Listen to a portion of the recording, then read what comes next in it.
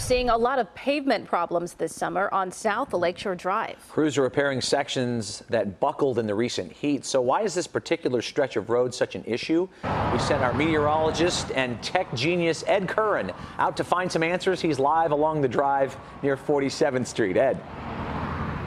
Well, I can expand on that story for you by telling you that we looked into South Lakeshore Drive and all the pavement buckles down here and found out that there are some very concrete reasons for it. The problem with South Lakeshore Drive is the same thing that makes it so durable. Concrete.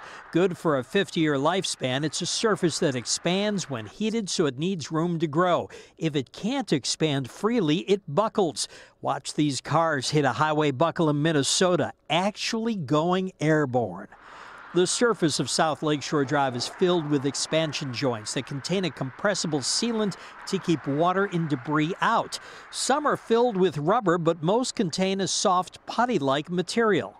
You have an expansion joint about every 15 feet out here. It's filled with this, a soft, pliable material that's very gummy, but in time it becomes brittle, becomes filled with debris, and it doesn't give like it's supposed to.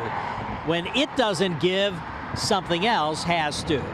This area near Oakwood popped yesterday, the concrete buckling between the joints. Crews patched it, and they're working at night all week to make permanent repairs to the road and to make sure that stuff inside the expansion joints stays squishy.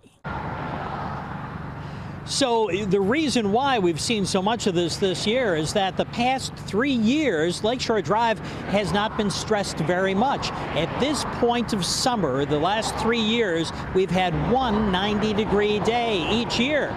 This year, we've had 7 of them.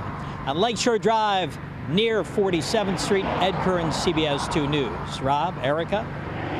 Okay, Ed, thank you.